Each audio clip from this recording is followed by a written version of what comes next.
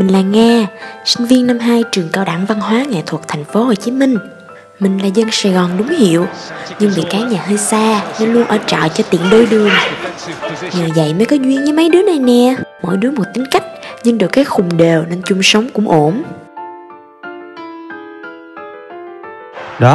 Đó Bola, tên mập nhất nhà, đã béo ú lên mà còn đòi ăn nhiều nữa chứ.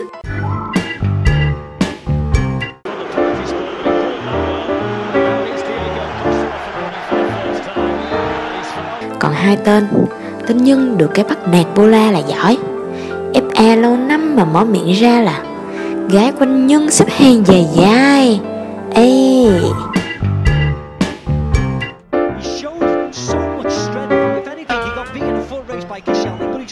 lấy đồ ăn đi. còn tên Huy Anh im mà nguy hiểm lắm nha. Hết đồ ăn rồi. Có thời cơ là hại người khác một cách vô cùng không cố ý. Chờ xem nhé.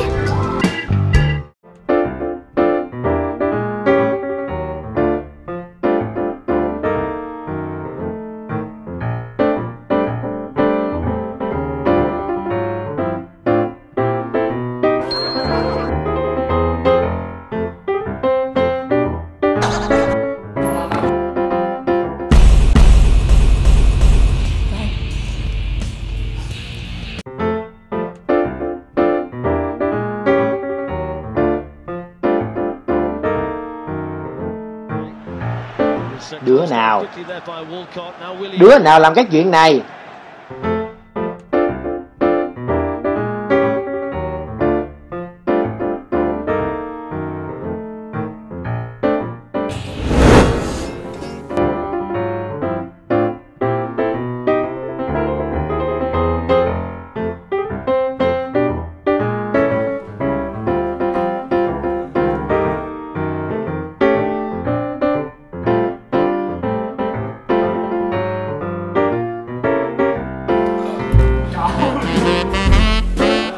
Tới đá banh này kìa, đi coi đá banh đi.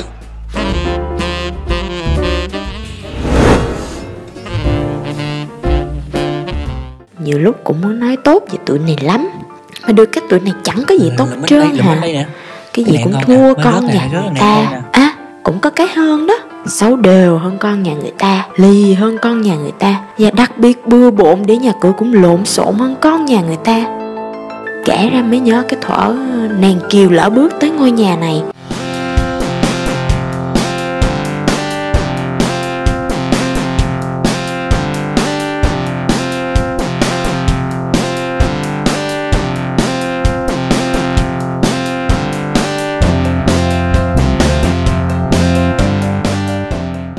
Bola không thích mình vì mình quá xinh đẹp. Còn Nhân và Huy Anh thì phải cúi đầu với cô nàng có nụ cười chết người như mình rồi. Yeah. À, quay lại chuyện chính nè. Mới bước vào nhà nhìn thôi đã nản với đồ đạc nơi đây rồi. Sa mạc lời, hạn hán lời, cạn kiệt lời với cái tụi này luôn. Bánh thì đổ trên sàn, mọi thứ ở bếp cứ rối tung lên.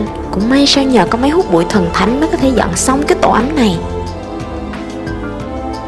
Chỉ loáng là sạch bóng cả sàn nhà.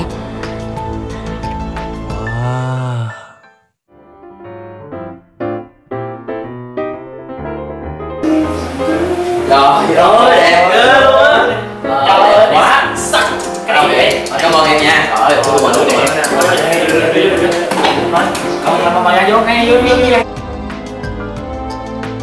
Kể từ đó mà chúng mình sống hạnh phúc bên nhau mãi mãi tới tận 2 năm rồi đó. Ha ha, hãy mang bên mình những người bạn đa sắc màu nhé, sẽ rất vui đó. Và giờ thì kết thúc chương trình truyền hình đến đây là hết. Hi.